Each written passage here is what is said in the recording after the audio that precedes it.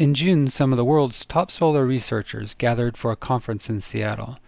Their technology review caught up with Stuart Wenham, the CTO of Suntech Power, one of the world's largest solar panel makers. He described a new process the company has developed that could significantly cut the cost of solar power. The company will announce a new product based on the process in coming weeks.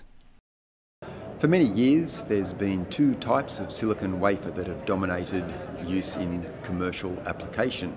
There's been a very high quality type of silicon wafer that's a single crystal of silicon produced by a technique called a Joukowsky method. This silicon is produced from molten silicon by using a seeding technique that allows the silicon ingot to form as a single crystal of silicon. This is very expensive silicon, but it's also very high quality and produces high efficiency solar cells. There is then a second type of silicon wafer produced by a casting approach. It's a much cheaper approach where we take a mold and the molten silicon is pretty much just let gradually cool, and as it crystallizes, it forms individual randomly oriented crystals of silicon. It's consequently a lot cheaper to produce, but it's also lower in quality.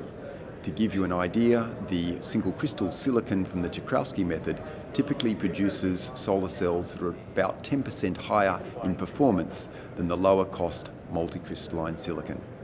Just recently, a breakthrough involves the use of casting processes, but in a way where we've learned how to seed the crystal growth in a way that we predominantly produce single crystal silicon from the casting technique.